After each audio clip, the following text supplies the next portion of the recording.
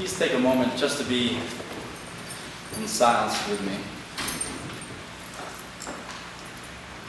And to gather yourselves in the present moment. Feel your feet on the floor, your hands on your lap, or wherever they're resting. And if you can muster, just allow a smile to come to your face. We thank you, God, for this day, for this life.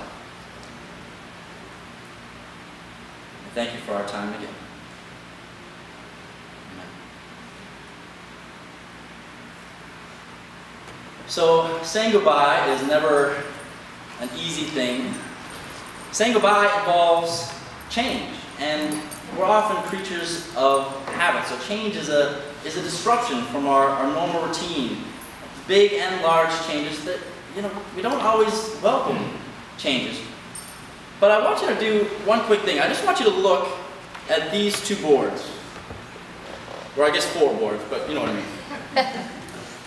And just look at how many ministers you've seen here since 1651. Take you a couple minutes just to count how many ministers, wouldn't it?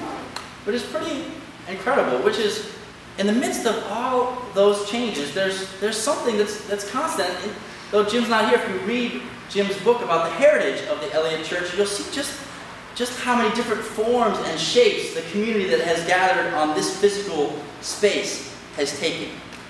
And so this is also a time of change and a time of transition, because when I leave, I won't be part of the ministries of the religious education program anymore at the Elliott Church.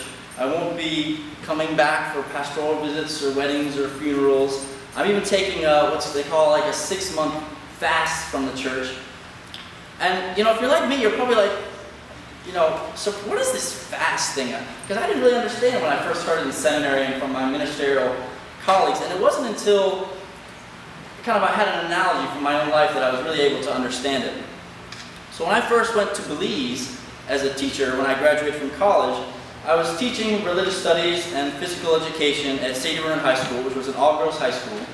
And right before me, in the same position, there was a guy named James, probably about the same height as me, also a goofy white guy. And, he had the same exact position. So for about the first 6 months, probably more, that I was there, I was James. If I wasn't called James, then I was compared with James. And it wasn't finally until months after, I can't even count how many months, that finally I started to develop my own identity as a teacher at Sadie Vernon. Thank God people finally started to call me Matt instead of James. And so I thank God for James, who gave me the space to kind of create my own teaching identity while I was at Sadie Vernon. And at the same time, James had a new teaching position in the United States, and so that honored the fact that his plate was full with his own new responsibilities. And so teaching is different than ministry, but it's similar too, because when I leave, my fast kind of allows whoever my successor is to get their own ministerial identity here, especially in those first few months when it's more difficult to do so, while also honoring my new ministries that I'll be doing, and I'll be focused and concentrated on them.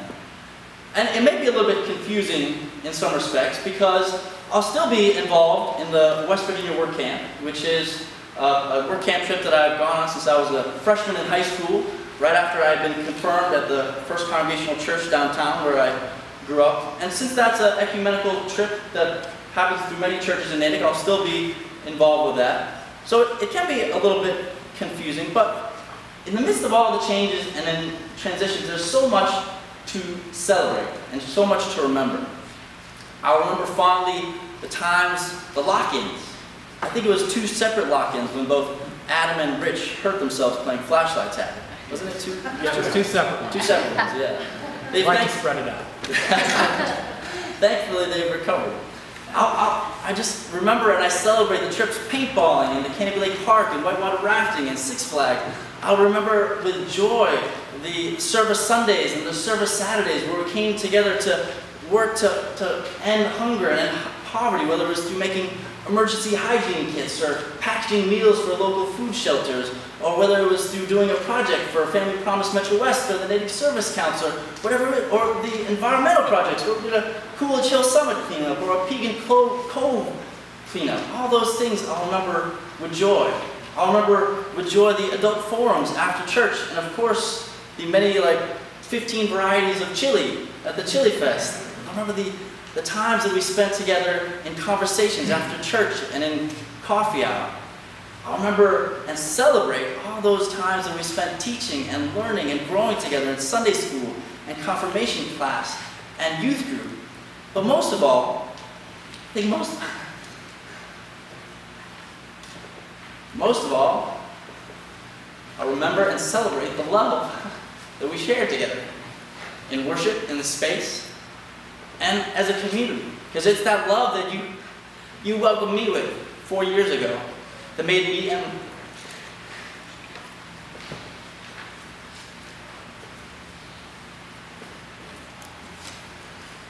Latoya feel so welcome here.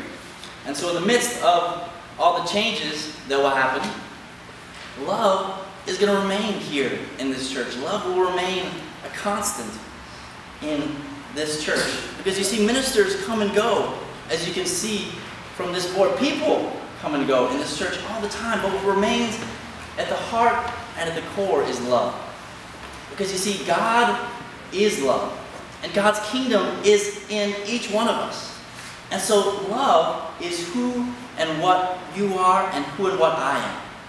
And so love, it is a feeling. It can be expressed as a feeling, but it's more than a feeling. Love is a force. It's a force more powerful than any other force in the world. It's not some sentimental hogwash. When we tap into love, that unconditional and agape love that Jesus tapped into, then we live out and express and embody that love of God. Because love can never fail. Love is eternal. Love can never, ever be forgotten. Because love is who and what you are. So I want to close with a story.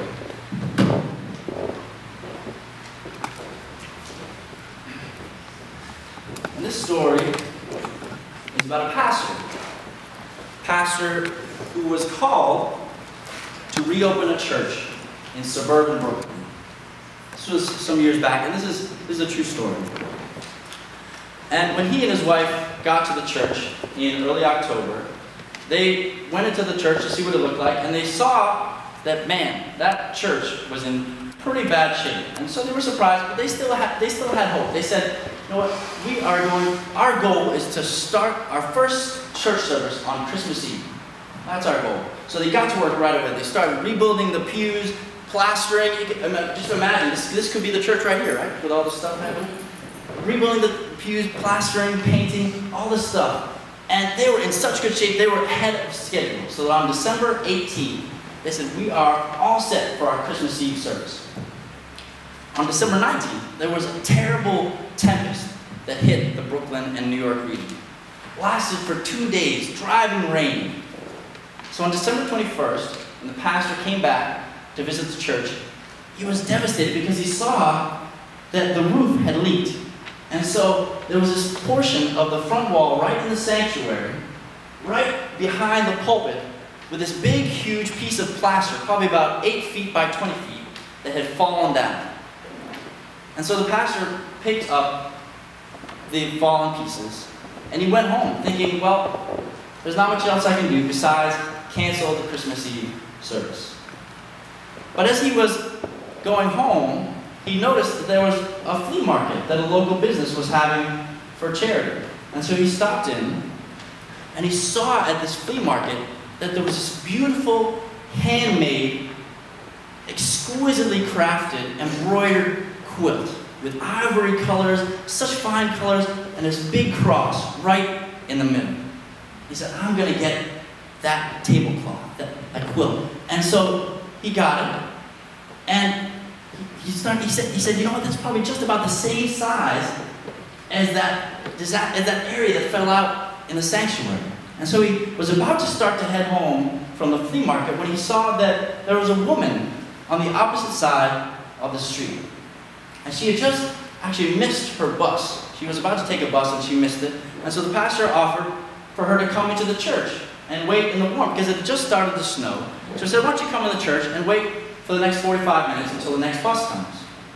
And so she did, and she sat there, not really paying much attention, while the pastor got up the ladder and the hanger, and started to put up the tablecloth. And once it was on, the pastor was so excited because it fit perfectly. It covered the problem area almost to a T. And so once that tablecloth was up, the woman started walking out from the pew, and her face was like a sheet. She said, Pastor, where did you get that tablecloth? And he said, he explained where he had gotten it from. She said, she said, would you go look in the right lower hand corner of that quilt and see if EBG is crocheted in there. He did, and sure enough, EBG was in the right lower hand corner of the tablecloth. She said, you know what, I made that quilt, that tablecloth, 35 years ago in Austria. At the time, she told the pastor, my husband and I were well-to-do people in Austria. And then the Nazis came. And my husband made me leave first for safety, and he was supposed to follow afterwards, but he was captured and arrested and put in prison. And we haven't seen each other in all the 35 years in between them. I haven't seen my home. Well, the pastor said, well, he insisted that she take the tablecloth, but she said, she refused adamantly. She said, no, you have to keep this tablecloth here for the church. So the pastor said, well, the least I can do is to drive you to your home. And she was only in Brooklyn for the day, because she had a house cleaning job.